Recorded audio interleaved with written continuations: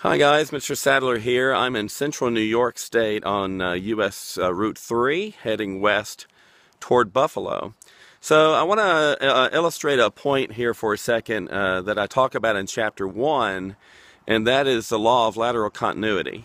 So you see the rocks behind me. This is an outcrop that's on the right side of the road as I'm traveling down the road. So the law of lateral continuity should state that I'll find the same outcrop on the other side of the road. So I'm going to pan around real quick. I know these cars are here. So as I pan on the other side of the road, there's nothing. So does that mean that the law of lateral continuity has failed me somehow? And the answer is no, because these rocks are igneous. In fact, they're granite. So these rocks began their life as magma way deep down in the earth. So the law of lateral continuity doesn't apply to them necessarily, because in order to be laterally continuous, you really need to be sedimentary.